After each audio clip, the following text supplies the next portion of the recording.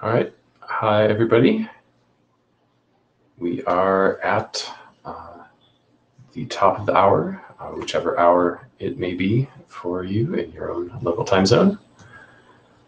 So we shall get started. So I am Ben Kaduk and my co-AD Roman. Hi, everyone. Okay. So we are security area directors, and this is the Security Area Advisory Group. So let's go to the Note Well, which hopefully everyone has already seen, since we are already at the Thursday sessions. But if you have not, please note it well. If there's any IPR that you know about, you are expected to disclose it if you're contributing. We also have our community guidelines and the usual, everyone be nice to each other. So next slide. So here's the agenda, or at least so far. If anybody has any bashing or adjustments or changes they'd like to propose, please join the queue and we can talk about those. And I will give a couple of seconds for that, especially as I catch up on the chat window. But I don't see anyone joining the queue, so let's go ahead and go through to the working group reports. Sorry, let's go to the in memoriam. My apologies. So as you all know and maybe saw at the plenary, Jim Shaw passed away in October, and it's been a huge loss to us. So let's have a moment of silence to remember Jim.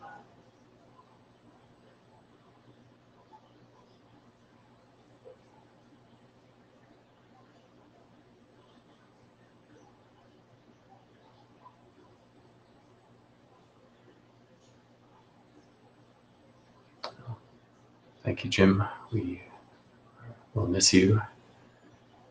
And can move on to the working group summaries. So I think most of these we can just sort of page through. We've gotten reports from most people, and I've got my local copy up, so I can sort of sneak ahead.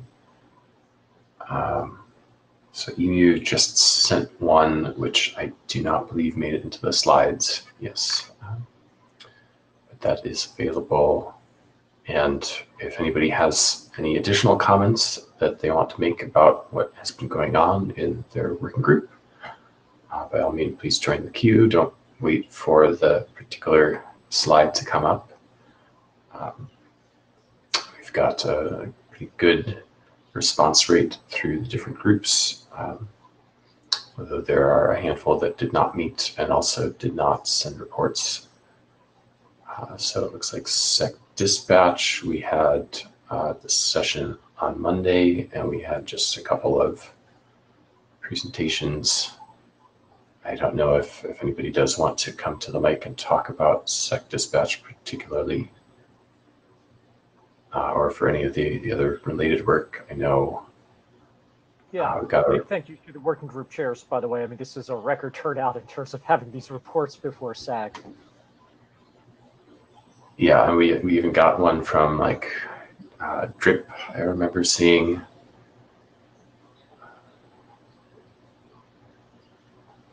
DRIP, UDA, even OpenPGP. So really much appreciated. It's great to have the status kind of during COVID times when we're all remote, just understanding what's happening. Yes, just to get a reminder of where things are, even when we can't be together in person.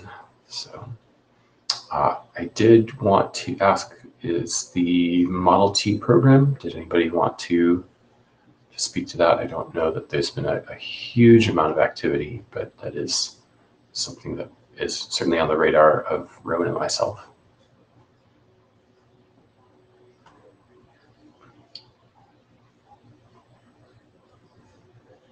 I have to scroll through the participant list to see who all is even in the room. I guess we do not have anybody to speak to that particularly, so let us move on to the next slide. So to give some highlights, I think much of this, at least in terms of which items are on the slide, has not changed since 108. I do still have a couple of AD-sponsored drafts that I'm working through. I know Fernando has updated the numerical ID security considerations actually a couple months ago, but I just got back to him yesterday. So that should be ready to go out for IETF last call. And then the security TXT already did go through IETF last call and got a significant volume of comments. I have attempted to go through them and try to extract out the technical bits and work with the authors to make changes to address them. But I still have to do my final pass to sort of go through the actual changes in the document to see whether or not the review comments have actually been addressed. So that's still sort of waiting for my additional review and follow-up, and potentially would either have more changes to the draft or potentially go to the ISG, depending on the results of that work. Roman mentioned OpenPGP already. We do have the rechartering or chartering process in progress for that. And so that will be going to the ISG again in December, if all goes according to plan. And I do also have a call out for anyone who would potentially be interested in being a working group chair for ACE. We do have a opening there since Jim has passed. So I plan to be making a decision about that next week. So if you think you might be interested, even if you're not sure, please reach out to me and we can talk about what it would entail and whether it's a good fit. So that's security area highlights, non-working group stuff. In addition to the ACE working group chair opportunity, in general, if you are interested in being a working group chair, opportunities like this kind of always come up. And so if you let us know in advance, we'll keep you in mind when these opportunities do present themselves. So really kind of do let us know if, with a short note privately, just say, hey, at some point I'd be interested, and we'll see whether there's a match. Yes, we do always like to have many people to consider and get people opportunity. A couple other area highlights. We've had a lot of discussion in recent weeks on various vulnerability disclosure guidance. So we first had the discussion about the LLC. So we have a published policy for the IETF infrastructure. And very much most recently, which was, I think we closed it early last week, we also have now documented how we do vulnerability disclosure in the IETF. You can read that GitHub link there, and that should be posted relatively soon to the official website. The big kind of addition beyond everything that we already do was first having it written down, but we now have a last resort alias that will go to Ben and me if that discoverer or that seeker of the vulnerabilities can't find the right working group. The other thing Ben and I wanted to plug is we keep a working list of what we call the common discussed topics. So if you're working kind of on a document, or if you are reaching out in helping with security issues in another working group, we have this working kind of tick list of things to consider beyond all the official documentation we have as documents go forward. And if you have suggestions of other things to add to that list, we also really do welcome that. It's a living document. The other thing Ben and I wanted just to quickly highlight, our pipeline grows and shrinks, and we've been really putting in a concerted effort to make sure that we're working kind of the documents as fast as we can. We know that we are a gating function to moving that forward. So we just wanted to highlight, we've been pushing hard, and we believe everything is through PubRec as of these kind of screen caps a couple of kind of days ago. And what we'd also kind of call out is that our reviews of these are kind of agile. If you have a document with us in the pipeline we would typically probably handle it first come, first serve. But if you have some constraints where you think there are dependencies on the documents, the way the authors have resources requires that we look at something kind of sooner, please don't hesitate to help us reprioritize our queue, to help us know what's important and, again, what needs to get done. And we're happy to look at things, look at things in a quicker way or a different way to make sure that it meets those constraints we may not be aware of. Yes, just to second that, it is very helpful if there's a particular document that has some additional constraints. We're both happy to try and work to meet those, but we have to know about them in order to do anything. And just to sort of reiterate that the publication requested queue has gone to 0, but it used to be quite large. So there's a little bit of a bulge that's making its way through to the subsequent states. The AD evaluation, last call, and waiting for the write-up, but we are working to keep those queues short as well. So it looks like Ira is in the queue. That I tried to send a couple of chats, but they went into space and the chat window remains empty, and I think it's broken. I believe you can reload the page and hopefully the chat will. After you ask your question. Okay, so my question that I typed twice, but I'm not sure that it got into some chat window, was is there a second working group chair for CBOR to follow but not replace the irreplaceable Jim Schad and help Francesca? CBOR's rather active. So the CBOR group is not in the security area, so that's why. Okay, not exactly our problem, but I do believe that there is work to get an additional chair for CBOR as well. Thanks, Ben. Question. No, it's a good question.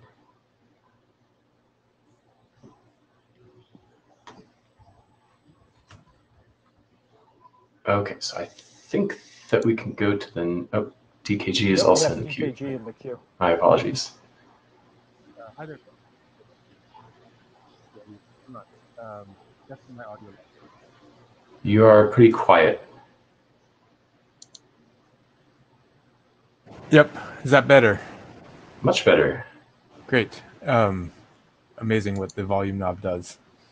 I had a question about the security vulnerabilities disclosure. Just a logistical question, which is, I know that there is an OpenPGP certificate published so people can make confidential disclosures to that catch-all address, but that is not published on probably some of the most popular key servers, and it's also not published via WKD. So I'm just wondering whether there's any plan to publish that in one of these standard lookup locations to facilitate automated finding. I'm happy. Absolutely. If you'll notice, the write-up of that is actually still in GitHub. We have not yet done the necessary steps to put things on the website kind of itself. Publishing the key in one or many kind of key servers is still one of those last steps we need to do, in addition to a little bit of editorial polish we still have. So that's on the tick list before we launch. Okay, cool. If there's questions about how to publish and you want to reach out to me, I'm happy to try to work with you on that. Absolutely. I really appreciate it. Thanks for the reminder. Sure. Thank you.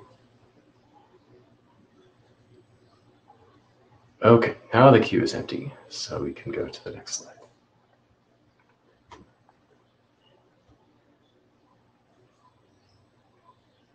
So Ben and I just really wanted to reiterate, while we do a lot of document review, there's a tremendous amount of magic and effort that happens before things get to us, and things that happen that tremendously also help us. And that's only possible through the sector review process. Folks on that team give really of themselves, and they shoulder quite a heavy burden to do either last call reviews. They are there for the telechat reviews. They are the resources we have when working groups want an early review and do that iteration. And it frankly makes the document quality by the time it gets to the ISG so much better. and we can't thank that team enough for what they do. And so we just wanted to quickly publicly recognize all of the reviews that have happened and who those reviewers have been since the last time we got together in IETF 108. So again, really kind of thank you everyone. You're really helping us in the community. Yes, a huge thank you to all the reviewers, and I think we checked pretty hard to make sure the list was complete, but if we, by some accident, left your name off, we are deeply sorry, and we do thank you as well.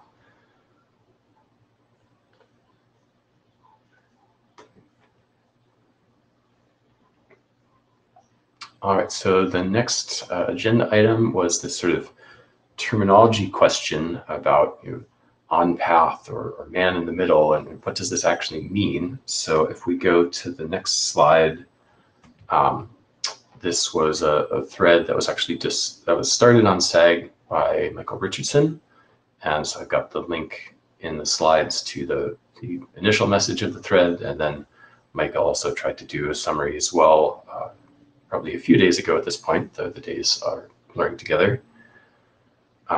But to sort of reiterate some of that, if we go to the next slide, to reiterate some of that for this audience, there were a few interesting points. So obviously, many of these terms that we bandy around don't actually have a precise definition. Man in the middle has been used for probably decades, and sort of the landscape in which we try to use it has changed around us. So we don't necessarily always have a clear agreement on what we mean when we say that, and that can be harmful when we're trying to have specific technical discussions. And it also came up that even the notion of being on path is a little bit malleable or fungible in terms of what context you're talking about being on path in. And then there's the sort of meta point that the path itself could be subject to attack or could change over time. So if you could be on path only some of the time, then that's another consideration as well. And of course, there's sort of this overarching point about, well, how much do we really care if we should be trying to design against the strongest attacker that we can imagine? Well, that's not strictly true, but if we're trying to design against a very strong attacker, then the notion of on path or not is in some sense irrelevant, because we want to protect against it no matter what it is. But there are, in fact, some cases where having this sort of distinction between different classes of attacks is useful, in that we can sort of be able to discriminate when one thing would be a problem or when it would not, and to be able to talk about the distinctions versus just there's an attack and there's not an attack. There can be a lot of context around that in terms of how severe it would be, or in what cases it would be problematic. So next slide. And to sort of continue the theme of summarizing the list discussion, there was a couple of different taxonomies that were proposed or repeated. So in quick, there's the on-path or limited on-path that can't delete messages, but can preserve them, and then the sort of classical off-path attacker. Or you could have somebody in the middle, on the side, and the rough for roughly the same sorts of things. Or if you like your alliteration, the malicious messenger, oppressive observer, and chaos creator.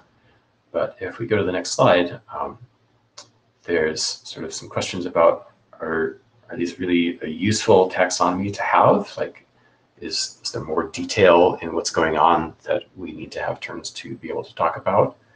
And of course, the pervasive question, the theme of this talk perhaps even, are these terms well defined and unambiguous? Like, are they useful when we need to have specific, precise discussions about what the status of the protocol is?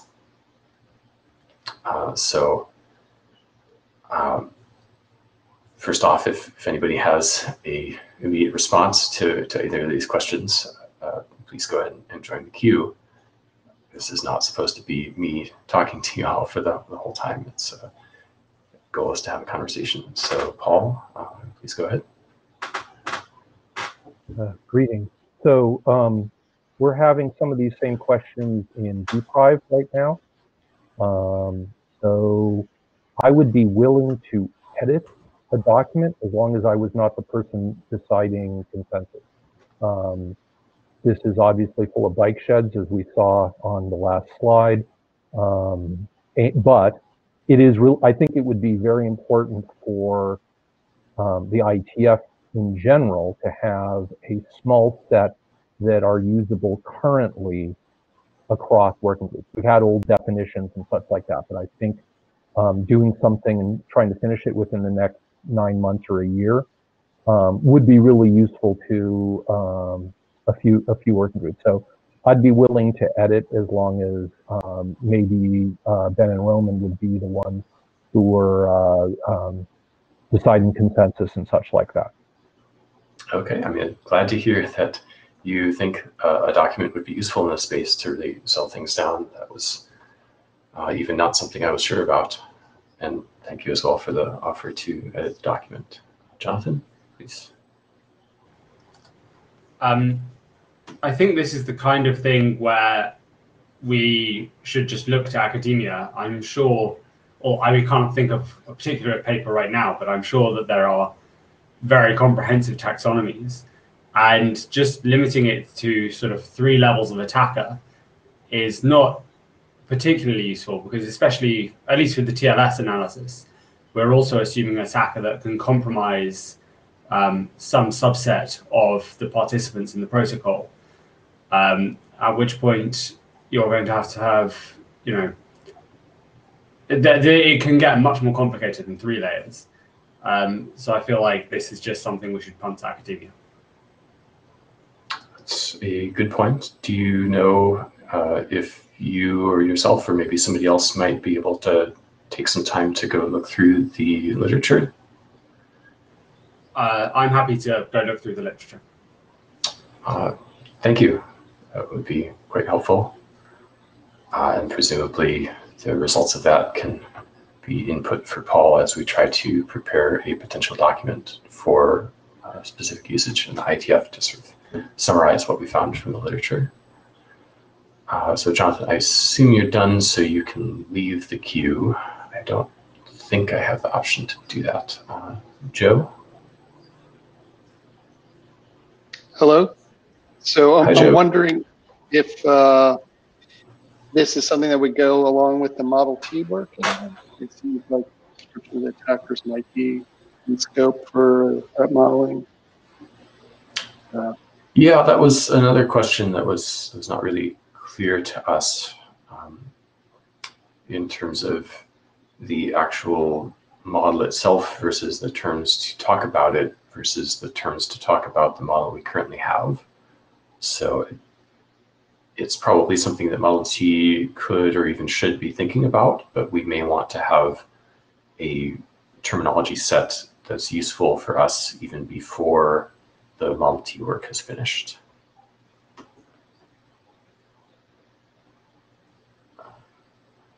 Okay, so Jim is up next, I believe. Hi, I guess you can hear me. I see the little bar there.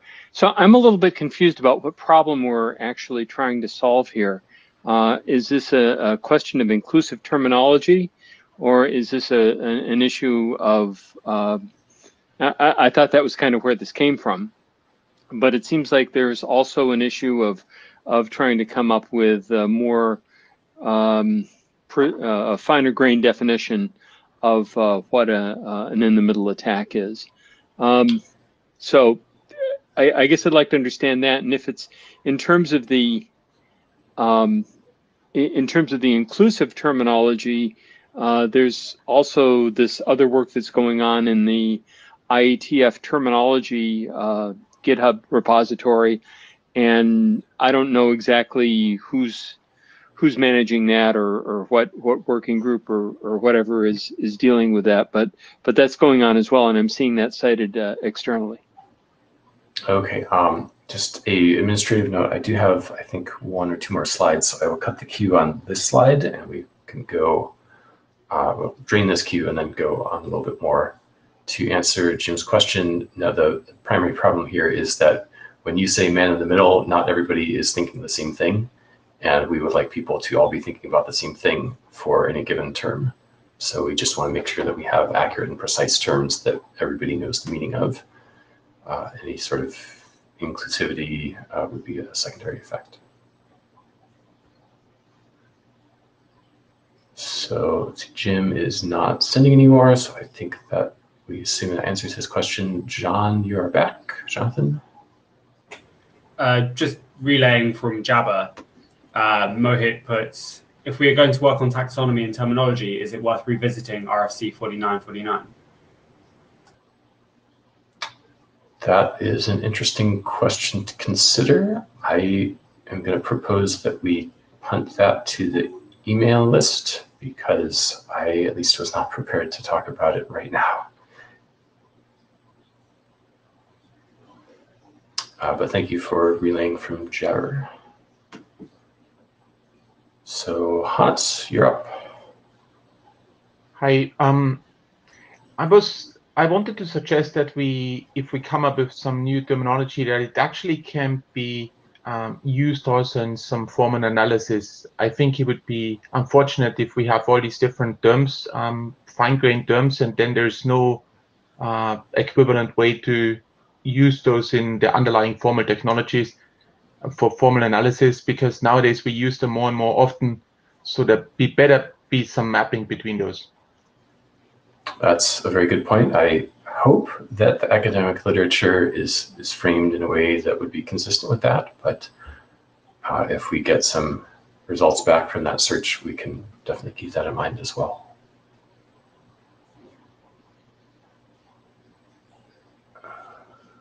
Okay, lost the queue is Jonathan. Actually, there's Paul back. Paul's back. So yeah, just a quick answer to Jim Fenton. The other reason why having good terminology is important is not just so that we in the IETF, especially in security, understand it, but people reading papers that we write about our protocols do as well. And a very good example is in a paper that I've written recently, I used man in the middle, machine in the middle, attacker in the middle, and got some interesting responses from security novices, but people who understand the internet. One is with man in the middle is they said, well, does the person have to be sitting there watching all the time? And so, you know, clearly we should make whatever that phrase is going to be clear that it's not a person, you know, which is a completely understandable thing. But the other is, and this has come up a lot with the questions around DOE, is it's really not in the middle. Almost all of these attacks are very, very near one edge or the other. And so, I mean, it probably was in the middle 20, 30 years ago, but now most of the ones that we are concerned about are in fact, or no, I shouldn't say most, but many of the ones we are concerned about are in fact very near an edge. So saying in the middle hides some of the attacks that we actually care about, namely system administrators putting security busting proxies near users. That's also a good point. Okay, so I think I said we would drain the queue on this slide, and then there's a little bit on the next slide as well to sort of dig into perhaps a more detailed or finer grained taxonomy. So this, I think, was mostly just summarizing what had already been sent on the list, maybe a little bit of brainstorming from me as well. And I just want to make sure that we had the slide up to see if it would prompt any further thoughts from anybody in terms of triggering new ideas. But I think we seem to be getting some general support for doing something in this space. We will want to not do it in isolation from the work that Malti is doing. There's some other considerations to take into consideration as well. So this is actually the last slide. So the queue is open again. Sorry for the strange split with the question slide. But I think my overall takeaways here are that, yes, it's sounding like we do want to have a more fine-grained, more precise set of terminology that we can use. And there's definitely some constraints on how we should do that to make it most usable for us and for others. Okay, Bob is in the queue. Go ahead, Bob. I'm wondering, do we need to make any distinction between peer-wise communications, multi-user communications, broadcast communications, where my focus is right now? Do we need to, is that at all a factor in this discussion? I mean, I think we are kind of at a brainstorming point in the process, so we're not even starting the discussion yet. So I think it's perfectly reasonable to consider if that should be part of the discussion as well. Okay.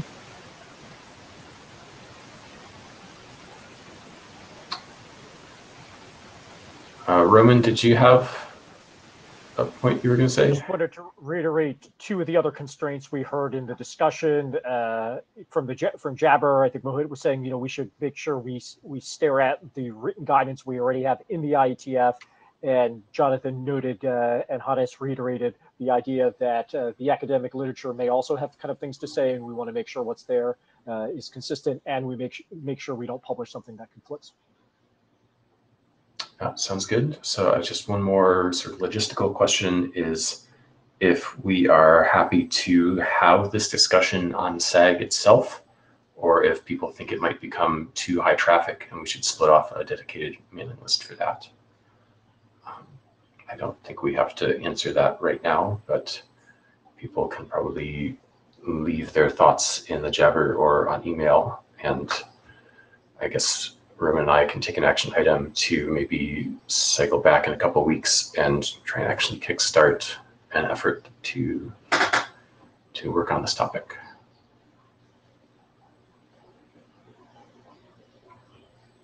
So queue is empty. Catch up on chat. Okay. Yeah, there's a robust discussion kind of happening there, but no opinions on where this goes. Yeah. Yes, so I think we should move on to the invited talk. So I believe I saw Ryan in the participant list.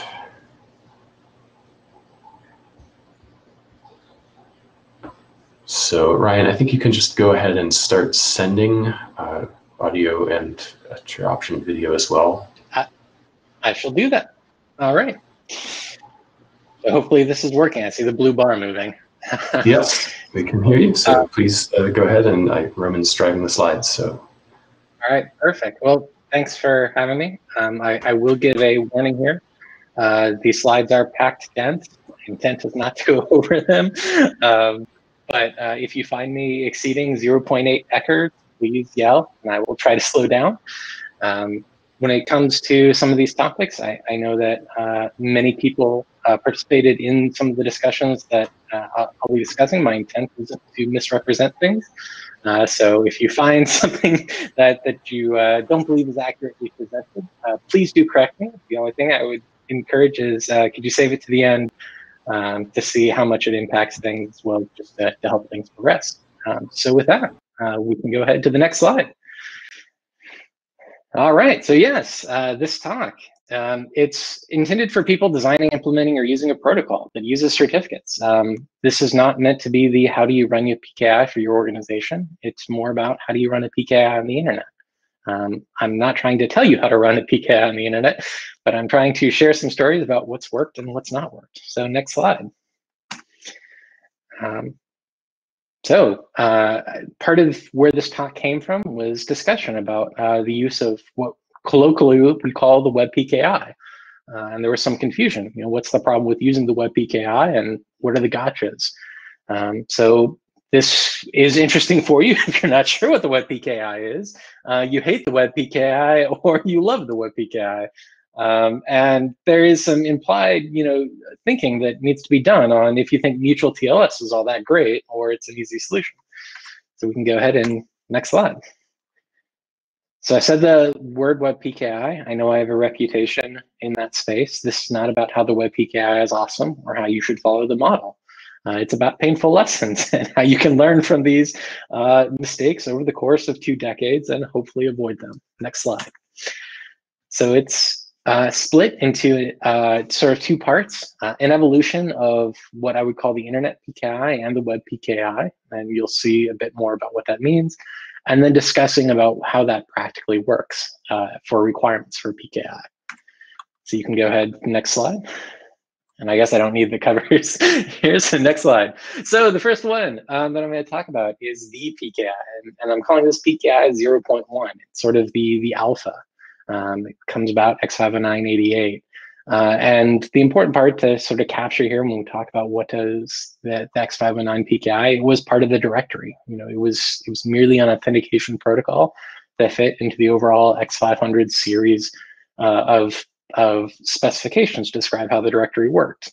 It established one right way to name things, and this was the notion of the distinguished name, a globally unique name. That there was one true directory, that it had all of the information you could need or want. You could just look it up in the directory. And so the need for certificates was very little. It was merely as a asymmetric cryptographic exchange to authenticate to the directory. And after that, everything you needed would be in the directory. Or if you need to communicate with someone in the directory, you could use it to look up their information and communicate with them there. Next slide. So around this time as well, we saw the evolution of what I would call Internet PKI 0.1. And I know I'm going to bring back some bad memories for folks who were involved in privacy enhanced mail, because this was a very difficult time to sort of figure out how this should work. It made use of X509 certificates, but without the inherent dependency on the directory.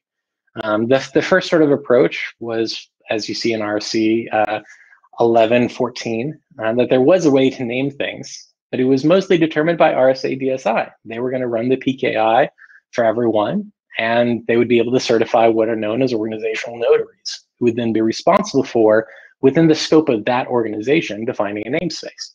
Now, not everyone was organizationally affiliated, so for those that were residential, RSA would also run a CA. Now, despite there being organizational notaries, the suggestion was that RSA would in fact run these as well on a practical sense, since running a PKI is hard.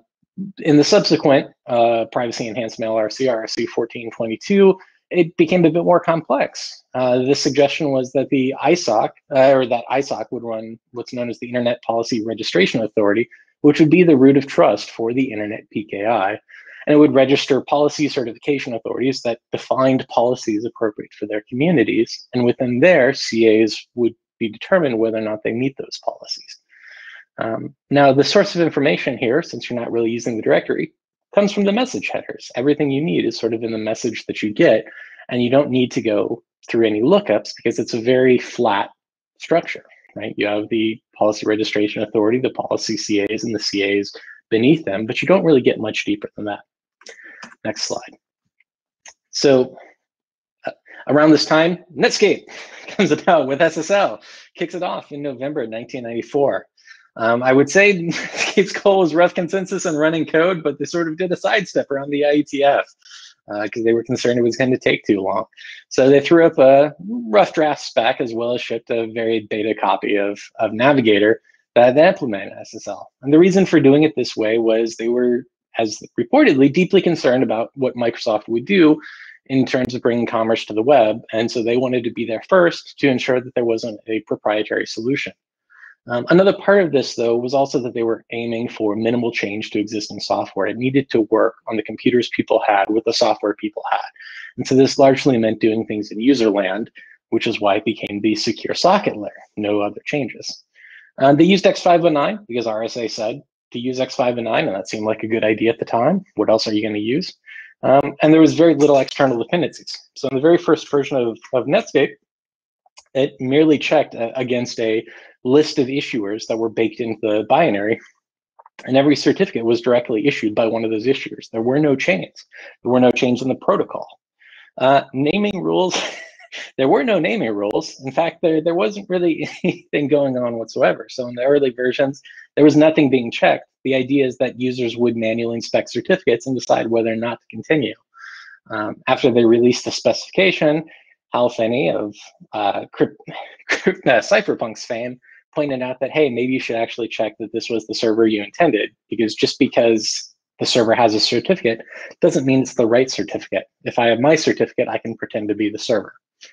Next slide. So after Netscape came out with that spec, we saw at IETF33 the secure socket layer BOF. And you saw, if you look through the minutes, you'll find some very exciting statements, such as, if that Eastlake and Kaufman idea works out, which would become DNSSEC, then maybe we wouldn't need this whole PKI thing. And if that IPSP, which would become IPsec, worked out, then maybe we don't need this whole SSL thing. But we need something now, and we need to have it ship, and it needs to be able to work. So we have it, and this became secure sockets layer. Shortly thereafter, at IETF 34 was the first meeting of PKIX. You can find a little bit about the history of why that was. That the work on PAM had revealed that it's actually really hard to use CAs on the internet. There were a lot of limitations. The ITU had proposed a number of changes that became ISO 509v3 and particular extensions. Now the goal with PKIX, and I hope I, again, am not misrepresenting anything, was no presumed dependency on the directory, to allow multiple routes without necessarily the ISOC running the route or having RSA run the route, with many ways to name things.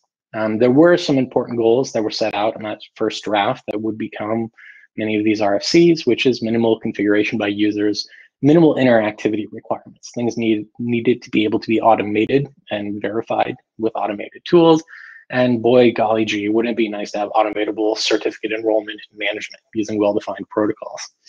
Now that took a number of years from when that work started to when that work was specified. In all the meantime, Netscape and Microsoft were waging a very exciting war. Next slide. So this is where I call web PKI versus internet PKI, this period where the PKI that Netscape had deployed really started off with presumption of user interactivity. They did add the common name checking and would later add subject alternative name checking, but really the assumption was users will be inspecting using the document information. It also had that fun, exciting side effect that if you encountered a CA you didn't know, it would handily prompt you, do you want to trust this CA? Not warn you, but suggest you probably want to trust this CA. The web PKI this time assumed a strong connectivity to the internet. Your client software, you're talking to a server, you're talking to the internet at large. Not to say firewalls weren't popular, but the assumption here in this PKI was you're on a client and you're talking to sort of the broader internet, whereas PKIX wanted to consider very explicitly situations like firewalls and limited traffic. Web PKI was focused on browsers. And it started off that way, but the movement by Microsoft to move IE into the operating system started to create what I would argue is the precursor to the internet PKI. Because they wanted to expose these services as sort of general operating service, or sorry, operating system level services where anyone could write an internet-enabled application, whereas Netscape had started off really focused on the browser. Netscape would add support for SSL to some of their other protocols like SMTP and FTP, but with respect to the communicator product, but this wasn't sort of how things started. And it blurred the lines between the web PKI and the internet PKI, because here's a set of CAs that can be used for a variety of protocols, a variety of internet services, and it just works. Is it supposed to be just for the web? Is it supposed to be for anything? It was a bit ambiguous. And the selection of CAs was admittedly very weak. It was mostly based on organizational reputation and business risk, not necessarily security risk. So you're a bank, you issue certificates, you seem pretty trustworthy because you're a bank. There's a lot of regulation around banks. So that was what made a lot of the early CAs. The audits wouldn't come until later. Next slide. So I'm going to call this the precursor to the web PKI. This is when things started to get really messy. So the CA browser forum coming about in 2006, 2007 started blurring things. CAB forum started because CAs were unhappy that certain competitors were issuing certificates with only domain names. They felt that this was fundamentally the wrong way to do certificates because they had started out with legal names, even though PKIX was really oriented around internet naming. Browsers were unhappy with CAs in terms of just how wildly divergent everything was.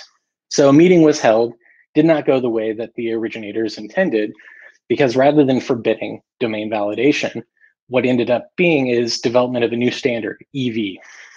Browsers were interested in combating phishing, Microsoft most of all, with Internet Explorer. And so they proposed this EV standard. And the reason why I call this like Web PKI 0.9 is it developed a PKI that was very focused on user interactivity. And it was very focused on web browsers and web browser specific needs. The semantics of an EV certificate outside of a web browser really don't make sense. Yes, there's some additional validation, but none of that is actually part of the processing model of a certificate of RFC 3280, 2459, 5280. So it's a very application-specific PKI. So that's why I'm calling it Web PKI 0.9. And this is where they diverge. Next slide. And so what I'm calling the birth of the Web PKI was when the CAB forum adopted the baseline requirements. So the context here is the CAB forum was created. Some CAs, I should say, were unhappy about domain validation in certificates, created this new EV standard. So now they wanted to come back to minimum standards and figure out what is the absolute bare minimum for certificates. And the work on this, while it made progress, was incredibly contentious and incredibly profane on the mailing list, I will say. And then DigiNotar happened. And DigiNotar happened in 2011, in the fall of 2011, and it really shook trust in the system. And the version that had been circulated that had been quite controversial, which allowed for both domain validation and organizational validation, came about. And it also set up a number of policies for how certificates could be issued, when they would be issued. Most importantly, for example, is the deprecation of 1024-bit certificates was in that very first version. And what it said was that after December 31st, 2013, CAs would no longer issue 1024-bit certificates. And the reason why this focused on issuance was browsers were concerned about backwards compatibility. They wanted to be able to continue to accept certificates that had been issued while making sure that no new certificates were going to have the problem. And so they relied on this by preventing CAs from issuing the new certificates. And that way, they did not have to disable the 1024-bit code within their product until the majority of servers had migrated off their existing 1024-bit certificates. So it was a bit of a flag day in a way for managing that. But importantly, it also marks a point where browsers really began to tell CAs what they can and can't do. And that's why I call it the birth of the Web PKI, because it was an application community defining policies for the CAs and for the PKI. Shortly thereafter, and I say shortly in order of years, another deprecation followed, which was the deprecation of SHA-1, which had a similar sort of sunset date where no new certificates could be issued. And this sets us up for the Web PKI and sets up some of the conflict that I'll be discussing. Next slide. So it would not be correct to talk about Web PKI 1.0 without talking about 2.0. And what I'm calling Web PKI 2.0 is really the point in which people realized that there were in fact separate PKIs, that there was this concept of a Web PKI being a majorly different thing, that it wasn't just about the software verification quirks within browsers, but in fact that there were a different set of policies and expectations and needs in user communities.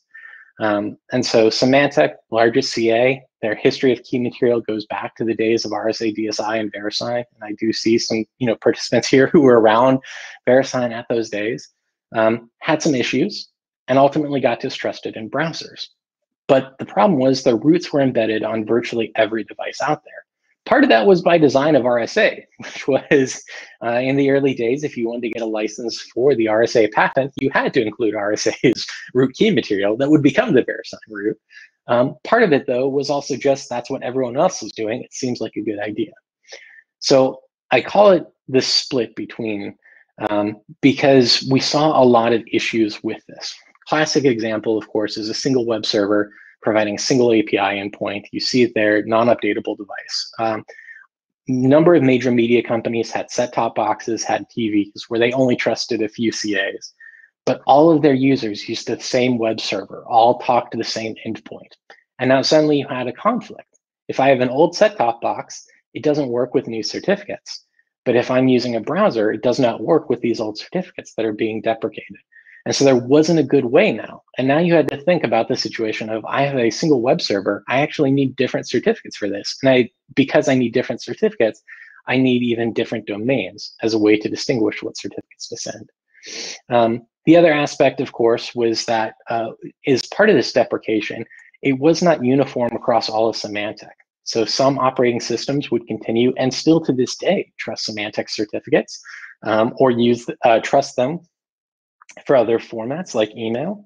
And so this also revealed that different protocols have different PKI needs and security needs.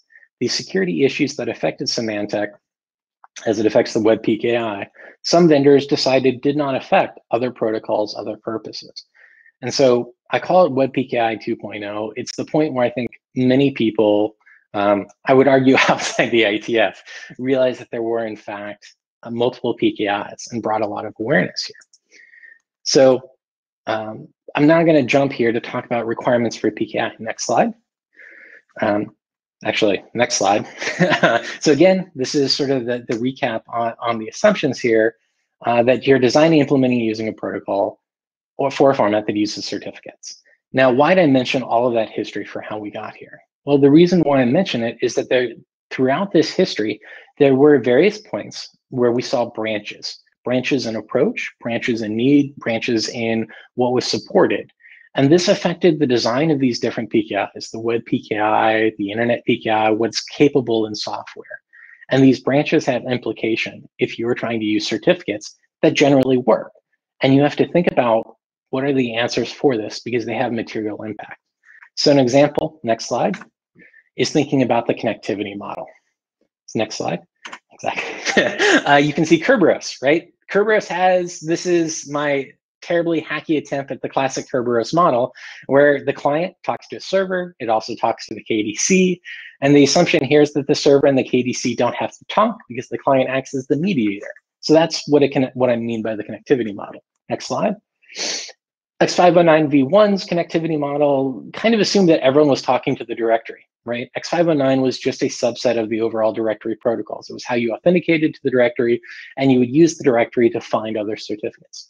Now, there was the allowance for out-of-band communication, but the idea here is that, say, CRLs would be stored in the directory. If you need to figure out certificate paths, that would be stored in the directory.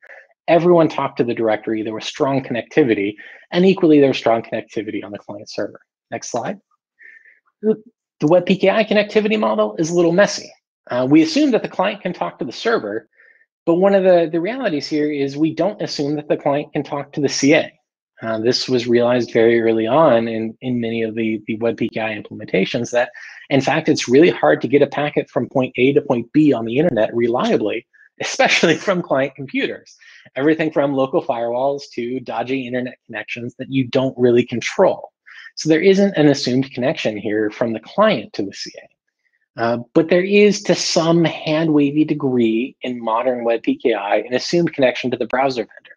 You need to find out if you have new updates. And so you've probably got a communication channel to talk to the browser vendor.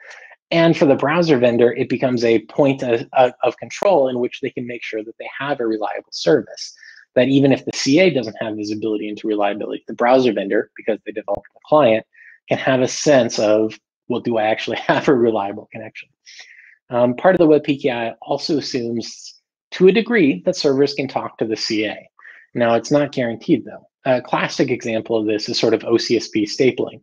In order for OCSP stapling to work, we assume that the server has to talk to the CA. And in fact, there's a preference for OCSP stapling because we assume the client can't talk effectively to the CA. Next slide. This is somewhat of an oversimplification, but with PKIX, the 2459, 3280, 5280 design, there's not really any strong assumptions whatsoever. Now, the client and the server, we presume that they have a path for exchanging messages, but everything else is fair game. Whether it's one CA or many CAs, it's a bit of an unreliable connectivity. Now, this is important because in order for many of the security guarantees to work, you actually have to figure out what is the actual connectivity. So next slide. So an example of this, right? The server can't talk to external entities, the client can't talk to external entities, so you have no way to actually fetch or deliver revocation data. If the client and the server are the only two parties that can talk and you have a certificate chain, there's no way to get that. So what's your solution? Well, a solution is short-lived certificates. You don't have to worry about revocation Now you just let the lifetime of the certificate be what it is. Downside of that is now this introduces into your PKI and your protocol design. You have to think about certificate lifecycle management. You also have to think now about how third-party CAs in that relationship works. If your clients don't have a way to change what CAs they trust, and your servers don't have a way to change what CAs they trust, it increases your risk model of, do you let a third party in on that who you might decide to not trust later? Is it better to bring it in-house? Another example, right, is clients can't talk to external entities, but the server can. So OCSP stapling is viable. There's a problem, though, with assuming that OCSP stapling is viable, which is if the client built or verified certificate path is different than what the server sent, then those OCSP responses the server sent aren't helpful. And in order to solve this problem, you need strict requirements on how certification paths are built so that your client and your server can agree on this is the right path. This means to a degree that you need to understand what your client's trust anchors are or have a way to communicate that to the server so that you can find that mutual problem. I added this to the slide and I didn't realize there was a discussion going on within EMU right now. That was part of what prompted this, but ETLS is this example, right, where you're bringing a client onto the network, they don't have connectivity, and you need to bring them up. And this creates design challenges for your PKI when your client can't talk to the network. A real world example of this, not trying to promote Google products, but when early Chromebooks were released, they had a cellular modem in this. This is the CR50s. The problem with that is in order to use that cellular modem, you need to activate the cellular modem. So you'd go to a cellular provider, in this case, Verizon's website, and you would activate your CR50 and you would have cellular connectivity. There's one problem with this. Verizon only allowed connectivity to their servers. They forgot to allow connectivity to Symantec's OCSP servers. And so Chromebooks would fail to connect and fail to be able to activate their cellular connection because they had no ability to fetch the revocation data. And for a brief window, this was a hard failure on Chromebooks. And so it would create, at first, slow connections where it would sit around for 60 seconds spinning, and then also potentially hard fail. And these are terrible user experiences when you just want to use a device. And this affects your PKI design because these constraints change how you design your protocol, your PKI. Next slide. Another thing that is not entirely obvious is thinking about the naming scheme. And so I mentioned the web PKI started out with this idea of show it all to the users. This naming scheme really leaned heavily on the idea of civil legal names, with the idea being that RSA would verify the name for some value of verify, or whoever had the RSA license would verify, and that these would all be trustworthy. So there weren't really rules on verification. With PKIX, there was a strong interest in how do we build something for the internet, right? DNS names. But also with the legacy X509v1, there was the globally unique name, the distinguished name, it's distinguish. However, naming is not so simple. I know I'm preaching to the choir here. DNS, of course, has many zones and can involve many different naming authorities. And you have to decide, how do you reflect that? Is that something that should be reflected in the PKI? There is a model of PKI for every DNS zone split. There is a potential new sub-CA that can allow delegation and control just within that namespace. If you look at, say, the early drafts of PIM, there was a very strong coupling of restricting those organizational notaries to a very specific global namespace, which is the organization, but then allowing them free reign within that. So another way to think about looking at DNS, the web PKI was a global naming scheme. You didn't have to work with the coordination of any of the zones. Any CA could issue for any domain name on the internet. That is wonderful and terrifying. So you can see some of these, but also you have to think about how it means for services and protocols. So I mentioned here, should an HTTP server on port 80 be able to obtain a certificate for your SMTP server? Just because I control the web server doesn't necessarily mean I am in control or authoritative for the SMTP server. And if I can obtain a certificate, can I potentially spoof that connection? And so SRV names could help here. That is certainly one option. Another option, you could put it all in DNS name. You could use extended key usages that have semantic meaning. These are the challenges of the PKI design space, because there's no inherently right or wrong way. The answer is it depends. And unfortunately, you can do all of this with the tools the RFC provides you. Next slide. Excuse me. An element of this is whether or not the names are stable, or do they change? When RSA originally started this, certificates were 2 years. That was in the contract. And then with PIM, of course, it was able to bring it down even shorter. We can get 1-year certs. The web PKI took a very different turn. Started off as roughly 1-year certs, because that's when organizational information could be verified. And both between the combination of domain names and in the combination, the quest to provide ever cheaper services, certificates started getting longer. And by the time the CAB forum came about and adopted the baseline requirements, certificates, there were some CAs issuing 10-year certificates for a domain name. I assure you, domain names don't usually last for 10 years. They can, not usually. When that happened, that took a number of years to get back. Sorry, 1 second. I'm gonna pause and have a drink here. So I mentioned a little here that domain names can change more frequently than annually. We can't just assume a 1-year cert. Research here is like Bygone SSL that looked at how certificates changed. Certificates did not change, were not revoked, even though control of the domain name or where the domain pointed was changed. And so this creates new security risks.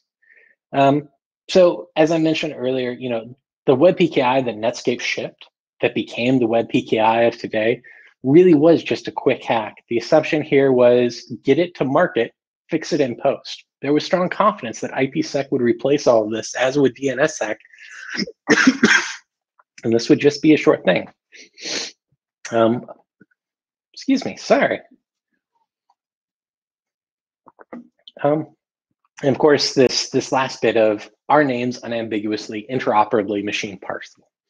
Domain names turn out not to be as clear because you have specifications like RFC 5280 talking about the preferred name syntax, and then you have the running code that allows a lot more than that to hit the wire and actually be resolved with the wire.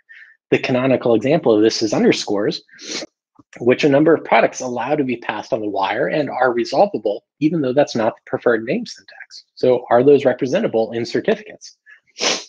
And of course, URLs are a special pain point for, I think, everyone involved, and I'm not trying to open new wounds, other than to say that it's not as unambiguously parsable because the real world gets in the way. And when users write URLs, they don't always write them to spec because users are people too. So another problem, next slide, to think about is who can issue certificates. Next slide, exactly. So every zone can be independently managed in DNSSEC, which is fantastic, except for the fact that in order for DNSSEC to really achieve the security you want, every zone has to be practically managed.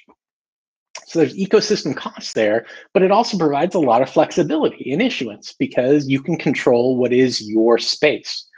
Web PKI, there's a set of CAs that can issue for any domain. Downside, every CA can issue for every domain.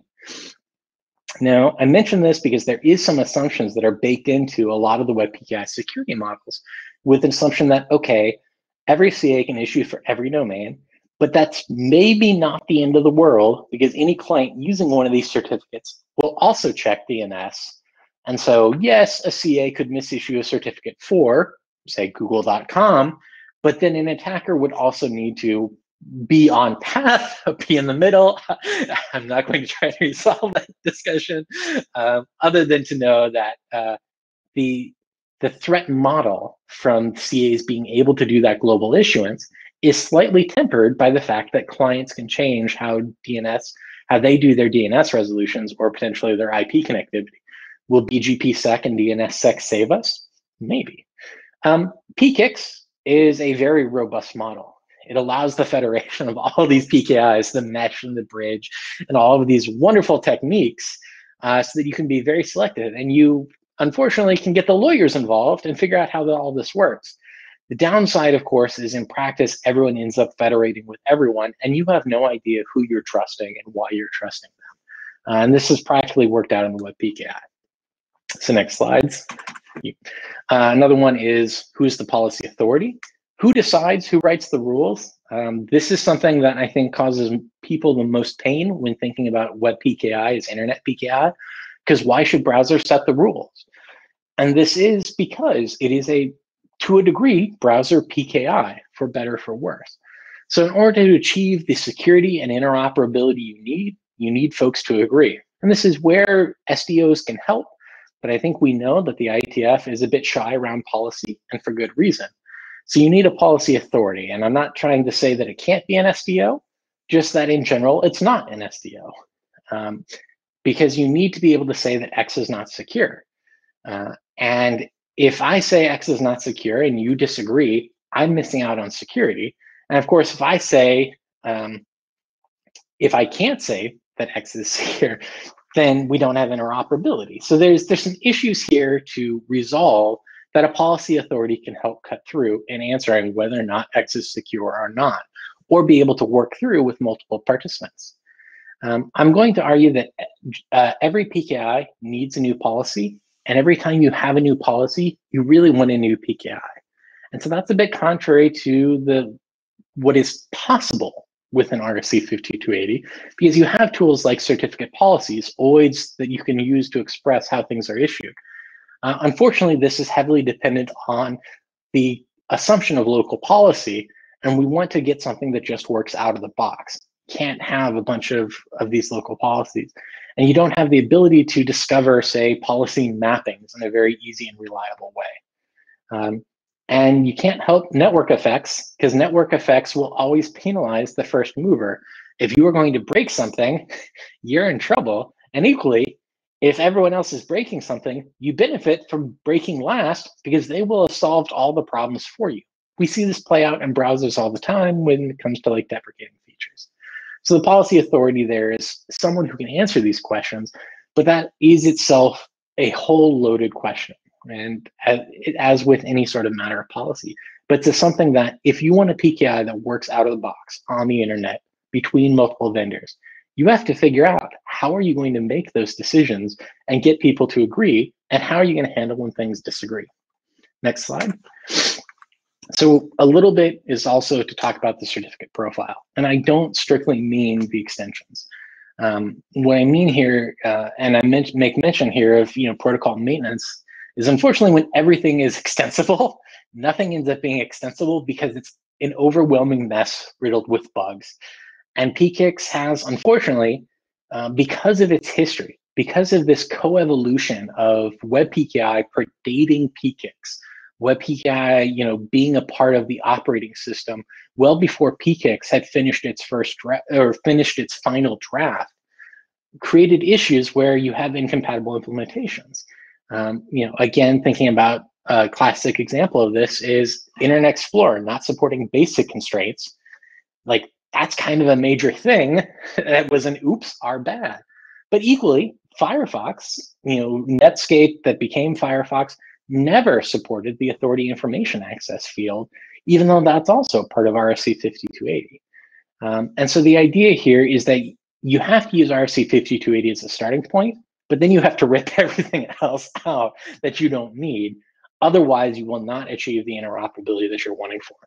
So I've listed a few of these examples here. I talked a little bit revocation versus expiration. Well, that depends. What's the connectivity on your clients will depend on whether you lean on something like OCSP or CRLs, or whether you have to lean on short-lived certificates. You have to decide acceptable CRL OCSP sizes, which are going to be gated on client bandwidth. If you're using these external lookups, you have to figure out what protocols you're going to support. But equally, say in a web browser, external lookups have privacy consequences that might not be appropriate, where in another protocol, it might be perfectly reasonable. So there's a lot of challenges here. I think, though, to highlight that it's not just extensions. I mentioned, privacy enhanced mail took a very simple flat PKI structure. You had the IPRA, you had the PCAs. So you had this sense of, well, okay, I only have a few layers.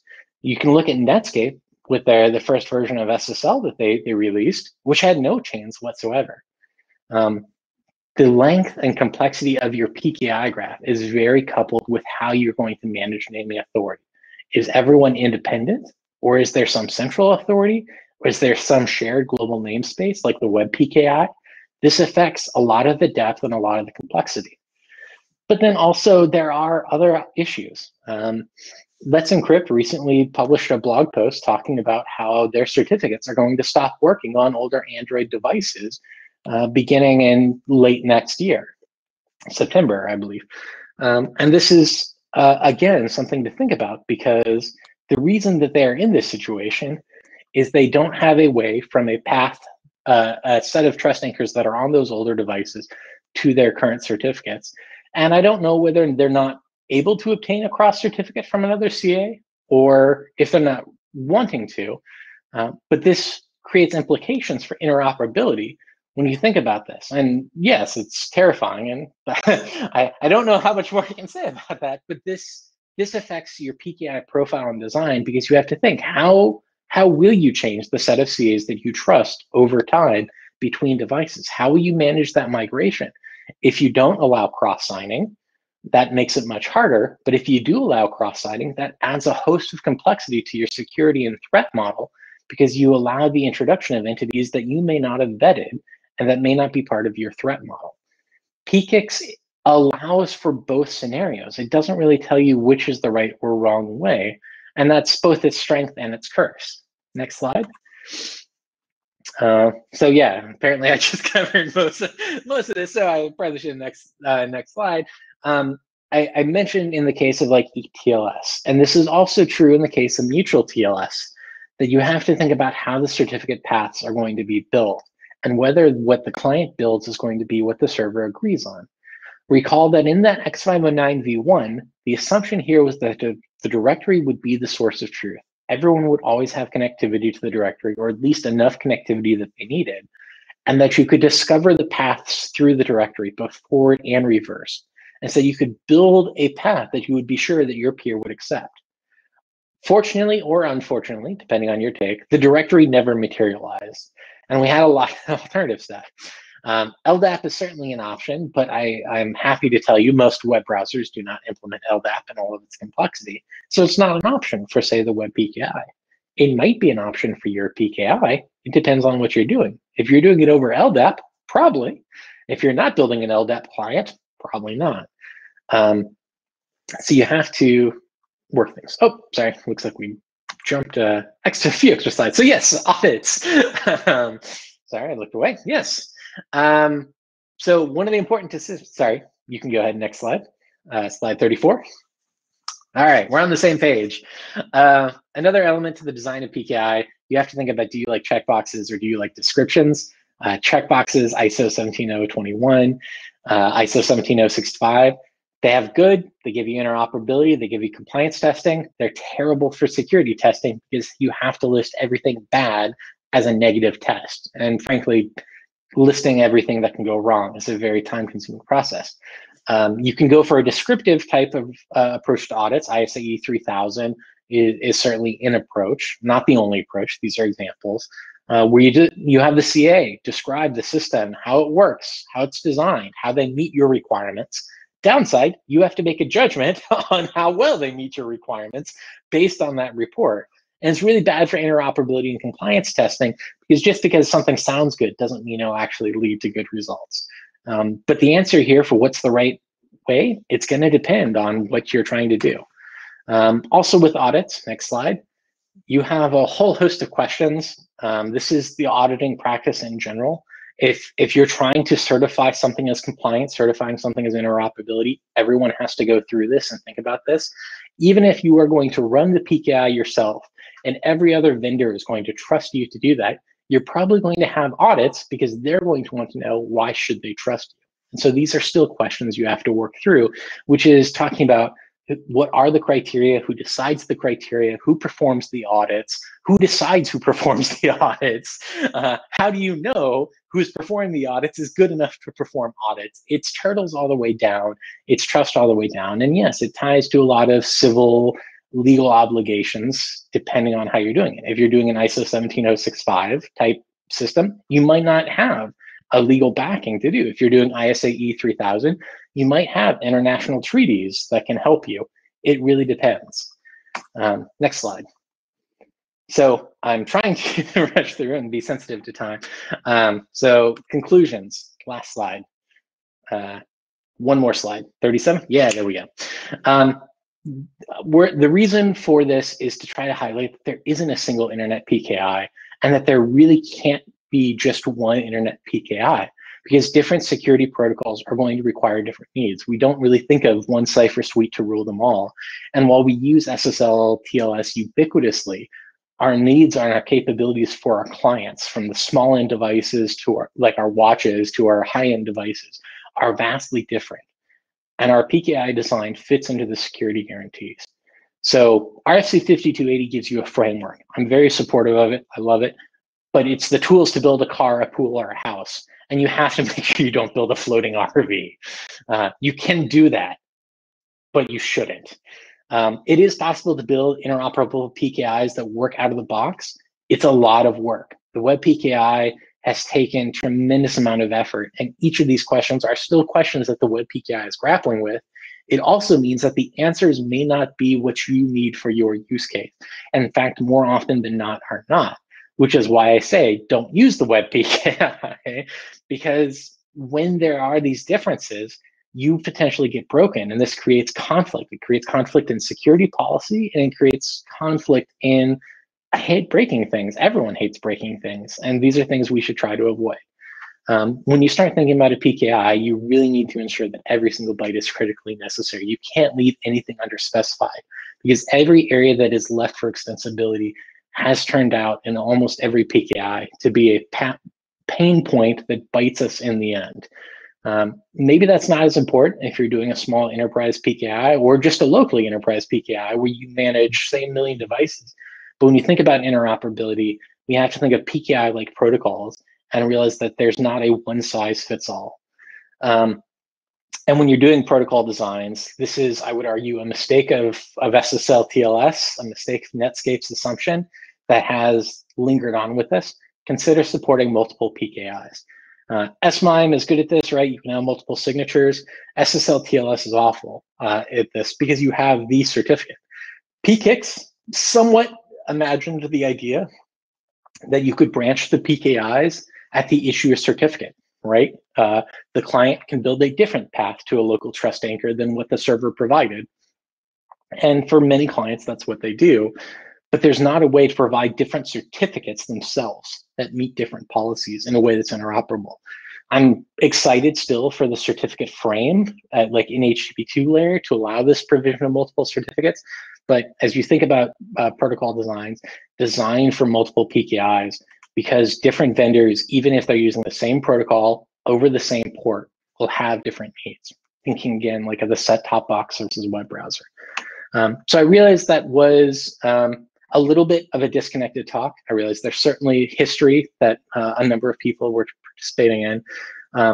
But I'm hoping this gives an insight into sort of what the web PKI is and why it may not be appropriate for the use case, or if you want a PKI, what the challenges are to actually get there and try to replicate the success of an out-of-the-box PKI that just works. And I will shut up. Yeah, so thank you very much, Ryan. That was a very fun talk and hopefully enlightening in some parts. I know we had a good bit of chat in the Jabber about the specifics of the history, and history is, of course, always hard to get right, especially if you were not there when it happened. So I think we may have extracted a promise from Phil to try and produce a version of the PKI history, which will be very interesting to many of us. I don't know if he wants to try and give some key points right now, or if we should just wait to do that later, because I will try to focus my enthusiasm, I guess, on sort of the last part of the talk about what the operational needs for building a PKI are, and especially even on this last slide, that there's not a single PKI, and that you may need to do your own thing if your needs are different from those of the Web PKI. So I'm very happy that you were able to sort of make that point and really hammer it home throughout with the insights about the Web PKI and other things as well. So I think we can open up the queue for questions and comments and corrections. I know you had asked at the start for corrections as appropriate. So I think we have Phil in the queue. Please go ahead.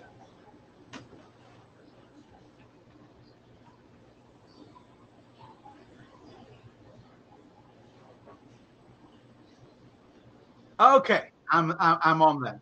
Yeah, I won't go into the history except to say that I don't agree with pretty much all of what was said on the history. I think that one thing that's critical to remember is that the reason that Netscape 1 didn't have certificate chains was that it took an appreciable number of seconds to connect up to a website with SSL in those days, with the machines of the era. And a lot of the constraints that we have in PKIX have to do with the constraints that were present in the 1990s and also in the 1970s when Lauren Kohnfelder originally wrote his undergraduate thesis, which is what PKIX is all based on. And so it's not surprising it doesn't work very well. And I do endorse the conclusion. I mean, certificates expire, and that is not always what you want them to do. It's particularly not something that you want Internet of Things to be doing in general. It's not. If you look at the design of the RPKI, I mean, trying to squeeze that into PKIX, it was utterly inappropriate technology. What you have there is a registrar who is registering blocks of IP address space. That is something, one of the few things that blockchain would have been useful for, or rather take out the silliness of blockchain and go back to harvesting logs. But we've got this hammer, and everybody tries to use PKI, and it's not usually the thing you want. And I don't do PKI. So, anyway, that's my take on it. Thank you, and we do look forward to hearing the true history.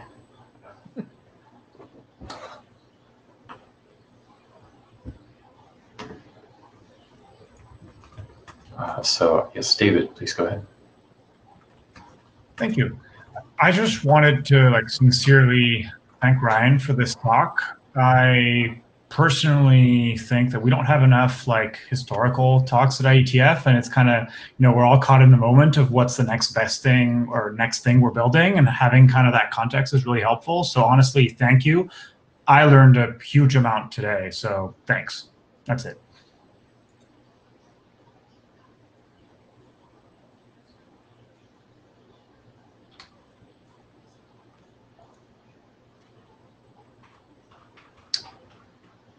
All right, David, I think you have to manually take yourself out of the queue. I don't believe I have an option to do that for you. Yeah, and you can if you click the hand, but I can do it as well. Okay, so Phil, I don't know if you're still intending to be sending audio and video, but Fraser is next in the queue. Thank you for your presentation. Just wonder if you could briefly talk to the topic of grease. Just in the final slide, you say it's hard to apply to PKIs. Could you elaborate? All right, audio is sending. Yes. The reason why I say this is grease is hard because you need the cooperation of the CA. And so depending on your model, you may not be able to easily grease things. Now, when you grease things, you need someone to get a certificate, and you need them to send that certificate to someone else. And so this is a three-party coordination problem that makes it very hard to add this grease in, and also makes it hard to randomize a lot of this, because if you start adding, say, extensions to make sure that your extensibility maintains. And using TLS as an example, because you can only send one certificate, you sort of get an all or nothing shot. If that certificate fails, you've now broken the protocol for your peers and you have to get another certificate, and you may not know you broke them. It's a little bit easier, say in something with SMINE, where you could add a regular certificate and a greased certificate and hope you sort of get at the right results. But because it requires the coordination of multiple parties, and whether you're thinking of cross certificates and sort of the classic PKIX model, or you're thinking in the very narrow case, whether it be web PKI or say an even localized part, the multi-party coordination makes it hard for a single party to say, I want to grease things. You need, say, a CA that's willing to give you a grease cert, a server that is willing to take the risk of a grease cert, and you need clients who are willing to allow greased certs to be issued, depending on their compatibility and security needs. So yes, apologies for not going into the greater length there.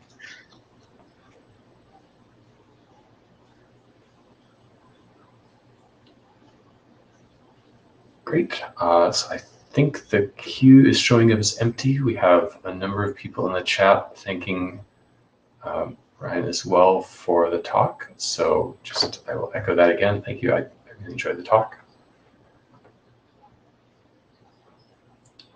So I guess, Roman, we have to switch slide decks in order to get to the one remaining slide in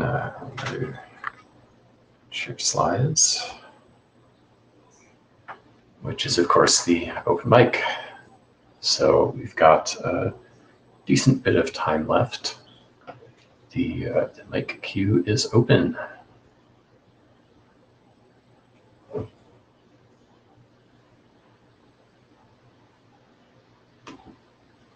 Kirsty, please go ahead.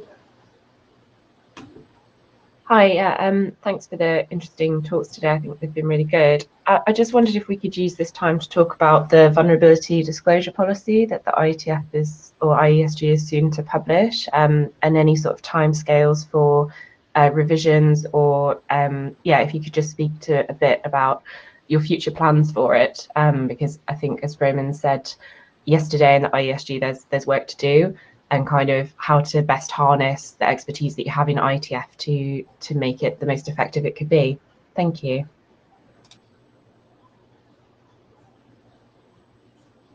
Great question. I think what we're about to publish is documenting the as is on the ground.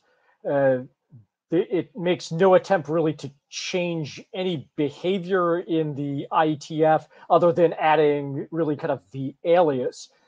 As folks have commented on the list, and as you kind of well know, what we're describing is pretty far from what best practice would be if you were certainly kind of a product vendor or anyone dealing in this class of coordination. We should be trying to optimize to make it as easy as possible to get those reports, and providing as much support to those reports in working them, in triaging them and working them through the entire organization. And the current process, frankly, doesn't do that.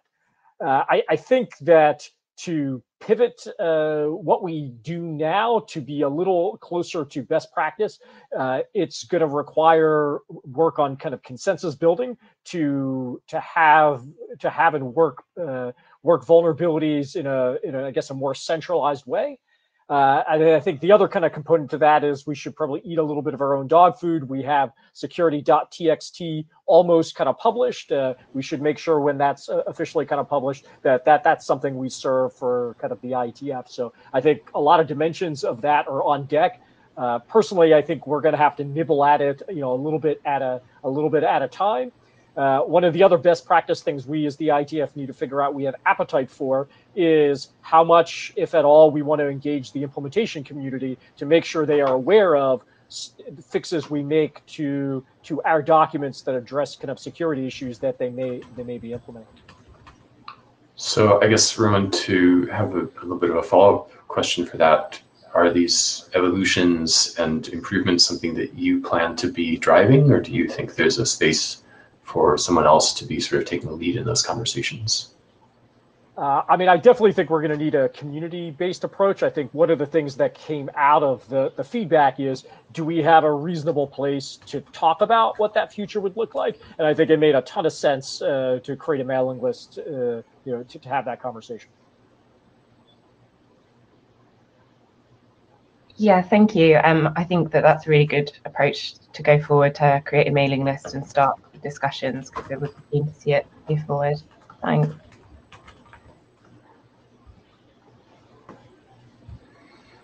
Dave, Okay. you're up.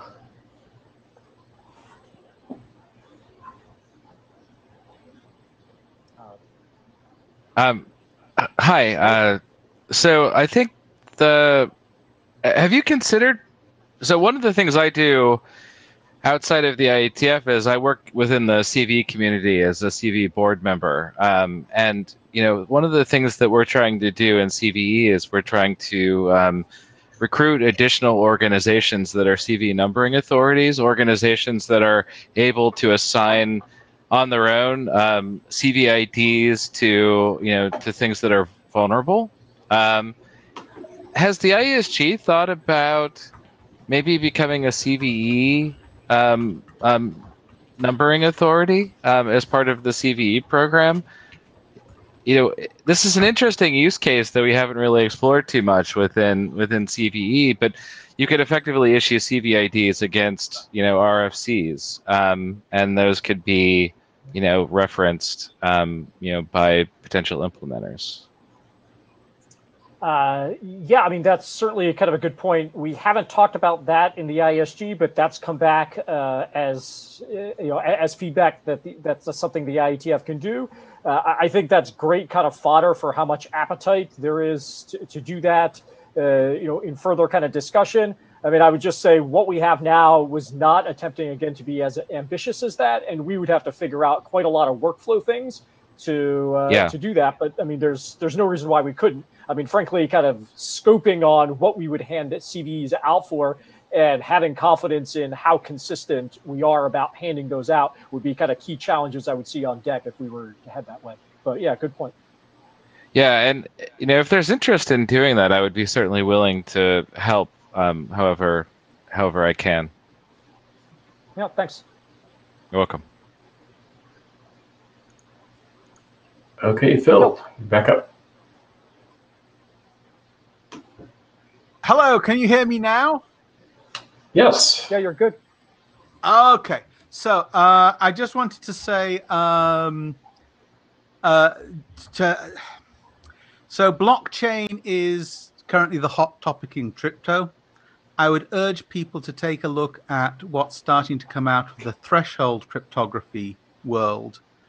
There's just been a NIST workshop on threshold cryptography, and the next administration is going in the US is going to be dealing with the consequences of the Snowden breach and insider threats and a whole rack of other security issues for which threshold is the obvious technical solution.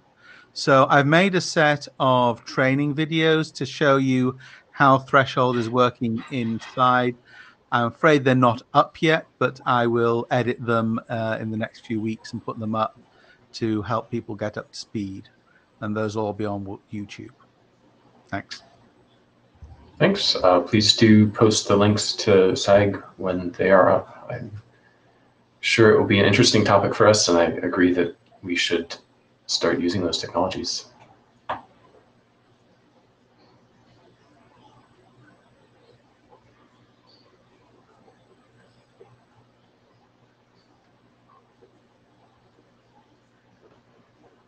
Okay, this is still the open mic, but the queue is showing up as empty.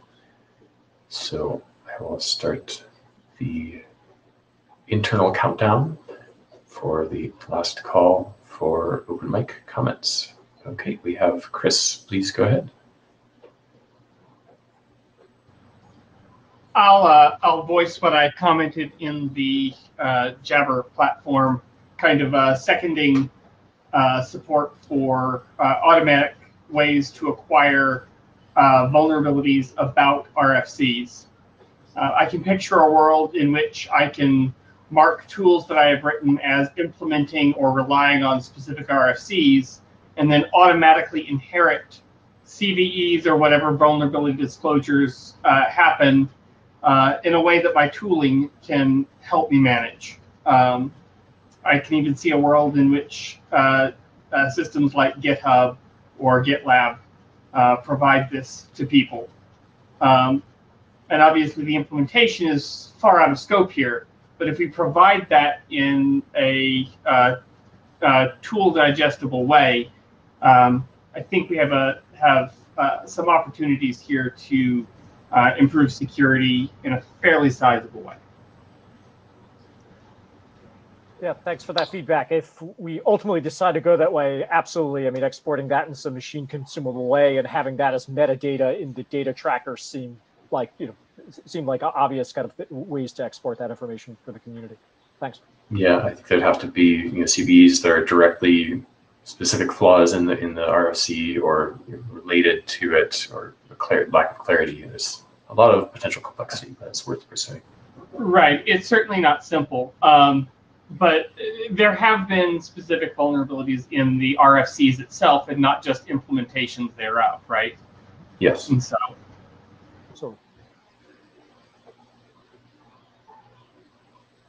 Okay, DKG, I guess you're up.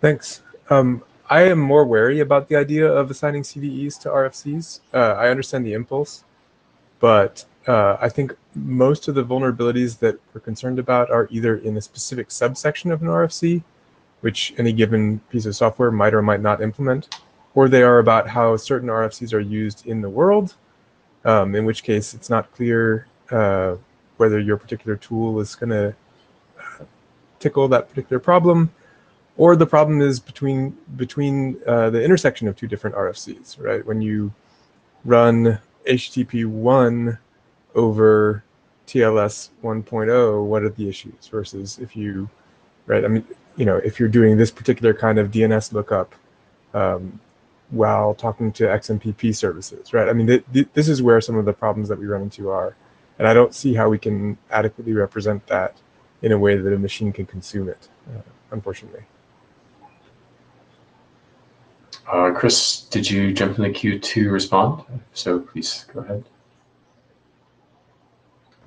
Indeed, I did. I think this is a common problem with CVEs and is absolutely not unique to RFCs in any way. The CVEs that I see frequently when I look at CVEs against dependent libraries, very, very frequent, in fact, most of the time, those CVEs are not indicating a vulnerability in the way I'm using that library. And the same is going to be true about RFCs, right? If there's a vulnerability that only has to do with certain implementations and use cases, and the tool that implements this particular RFC doesn't tackle that particular issue, as he said, then yeah, it's not going to be a particular issue. But I don't know that particular piece is either A, actually possible to solve, or C, or B, something that we need to solve. Because this exact same problem happens in lots of other places, and it doesn't prevent us from producing these easily digestible mechanisms.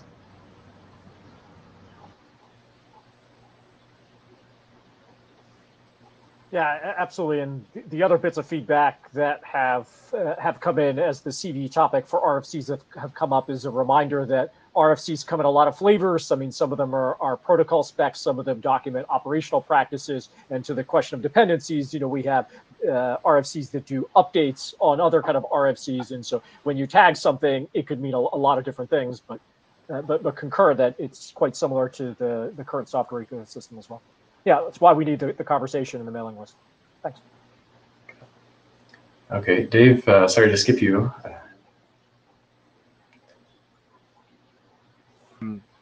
So the CV program is actually working. They have an existing CV record format that describes a lot of metadata about a vulnerability.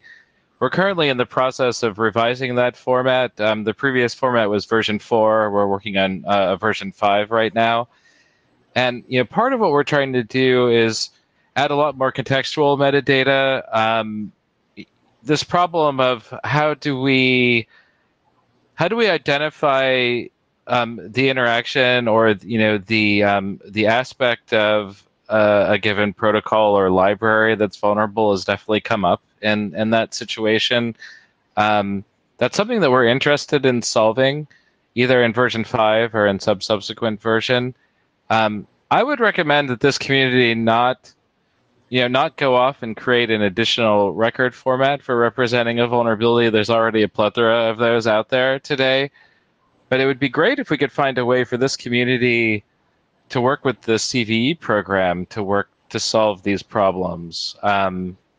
Because then we could actually produce a more robust record format for describing a vulnerability in a way I think that could serve this community as well as all of the other communities served by CVE. I'd be interested in exploring that. Maybe I should post something to the list. Yeah, definitely. If there's a forum where people can engage with the CVE maintenance community.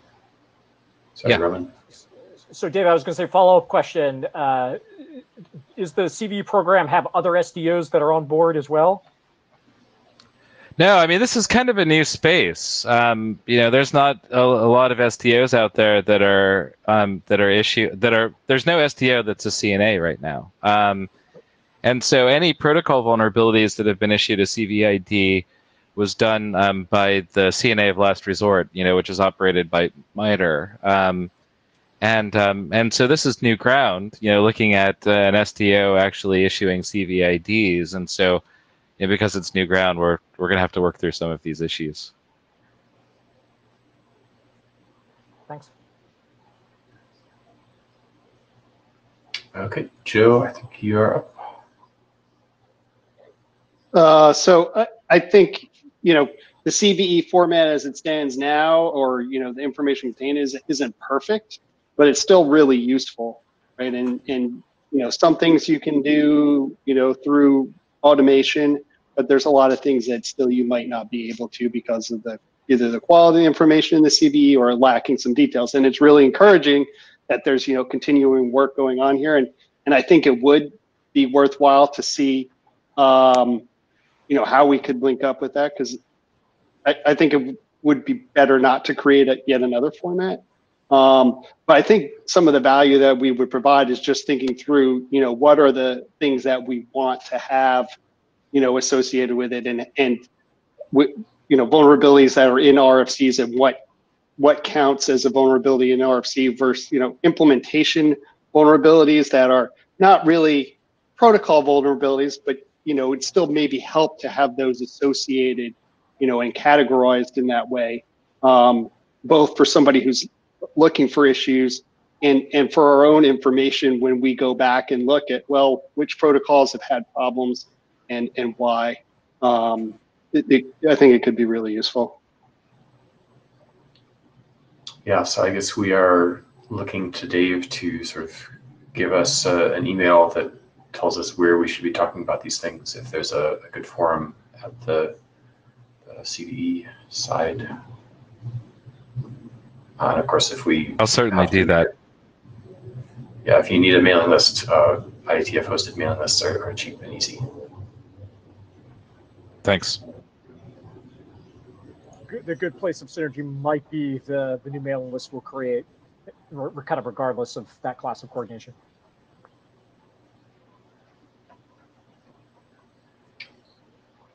Okay, so Hannes, I think you're up. Yeah, in the OWASP working group, we looked at various security incidents and related to OWASP, and many of them were actually fairly complex. And so I'm trying to see how that disclosure process would actually work in practice with IETF protocols, because first we had the problem to actually even learn about the incident. at the level of detail that we could make an assessment of what was actually the problem, which is often a challenge. You hear that, oh, there's a problem with OAuth, but you don't get to know like what was really the setup. And then some people extend it, take shortcuts, and or modify the protocol or use it in an unexpected way. And understanding all of this requires a lot of time. You know, sometimes we are talking about months here if you try hard. And so I wonder who is then actually asked to do that, to really say, like, what is the problem? What do we need to do? It sounds very challenging. It sounds like a good idea in theory, but in practice, it's really tough.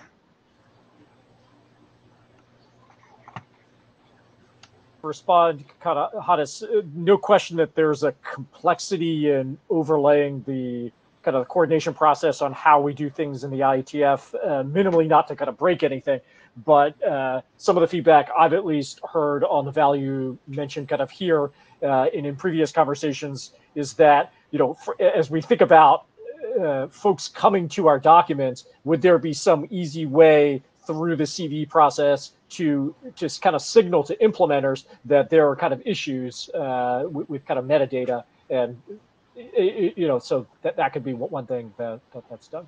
And you know, Hannes is also being modest. I wanted to reiterate in making the text for that we're about to kind of publish. I surveyed practices across the IETF that were published for vulnerability disclosure, and OAuth is the only working group, active working group, and closed working group that I could find that by charter had actually taken the time to publish how they would handle the injective vulnerabilities. So kind of kudos to the current OAuth chairs and the foresight of the previous ADs and chairs who did the chartering.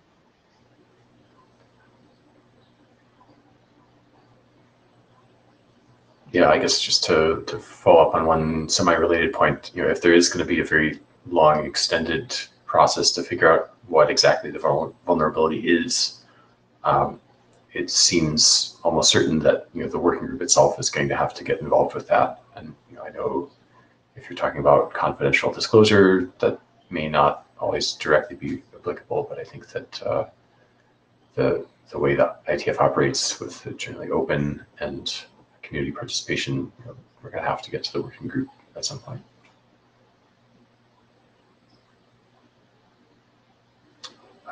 Chris, you are back.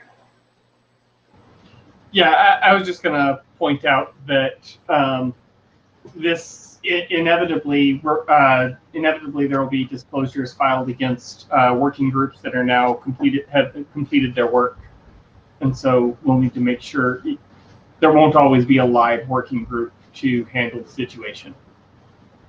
Yes.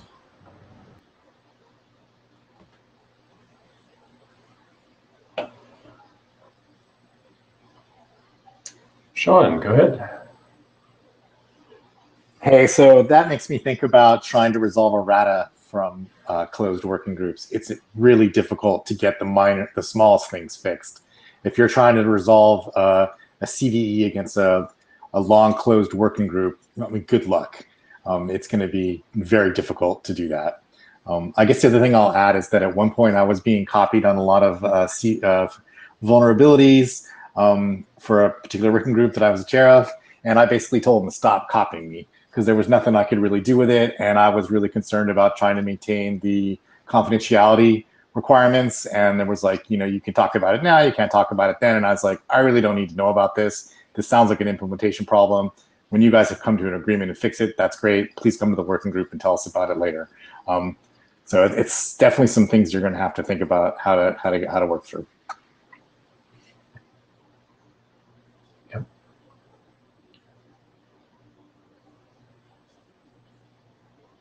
Dave, go ahead. One of the things we're trying to dispel in CV is this notion that every vulnerability needs a fix. It's possible to publish a vulnerability, you know, without any fix. And so, you know, one advantage of doing something like that is it could be further motivating factor for implementers to move away from, older, protocols that, have a lot of inherent vulnerabilities, to newer versions that, don't have those vulnerabilities. So, if there isn't a working group and, the protocol is, the community is working to try to move on from that protocol, issuing a CVID for something that isn't fixed, could be a potential motivator, to get implementers to upgrade. So that's something else to think about here. Yeah, it makes sense.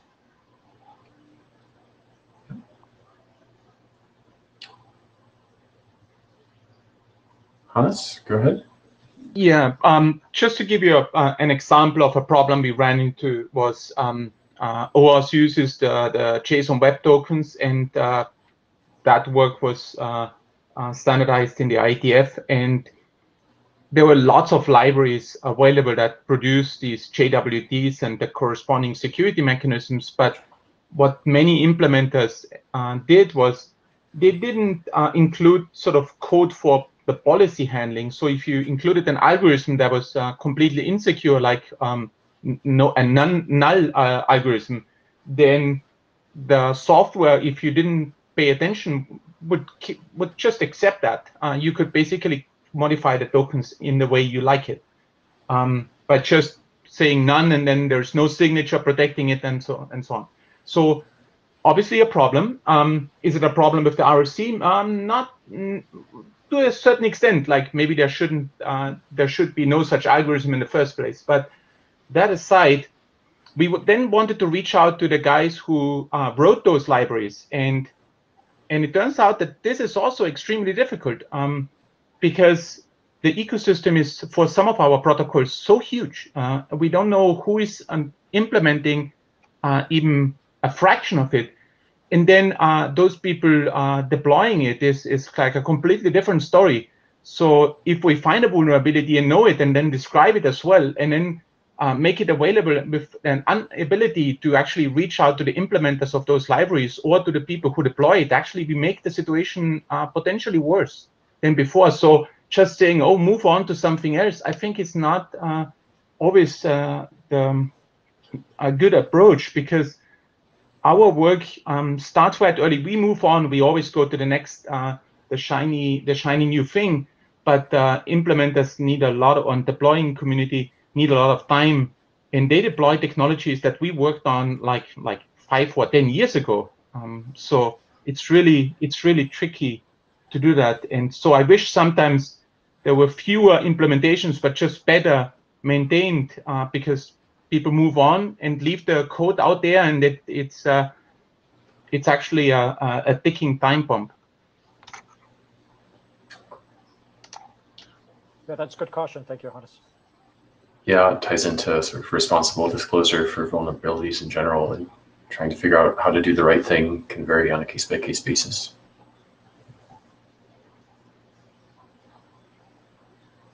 Dave, you're back. Honest to think about though is that so I completely agree with what you're saying, and that's certainly a classic problem in this space. Another advantage of publishing a CVID would be also a mechanism to publish guidelines around how to mitigate a given vulnerability. So where there are existing implementations that are vulnerable and it may be difficult to replace them or upgrade them, or whatever the more ideal path would be, it might be an opportunity for the IETF to publish guidance on how to put in place compensating controls, or other things for both implementers and users to consider, to reduce the the risk of the vulnerability being exploited. So it could be used as part of an awareness campaign to support that type of activity too. Yeah, agreed. And as we leave the queue open, I do want to note that we have had some notes being taken in the CodeMD, and Thank you very much to whoever's doing that. Please leave your name at the top as having contributed to the minutes, and then we can thank you properly when those get sent out.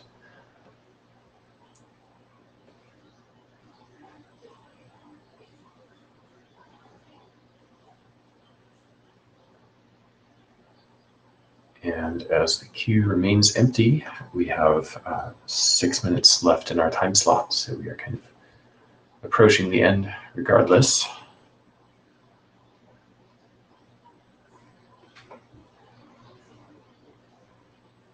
All right, the queue is still empty, so I think we should call it. Thank you everyone for attending. Thank you, Ryan, for the talk. Thank you for the excellent discussion on all the points that we had. We've got some follow-up work for us to work on. So this was a good meeting. Thanks everyone, and we'll see you in Gathertown. Take care, everyone. Bye.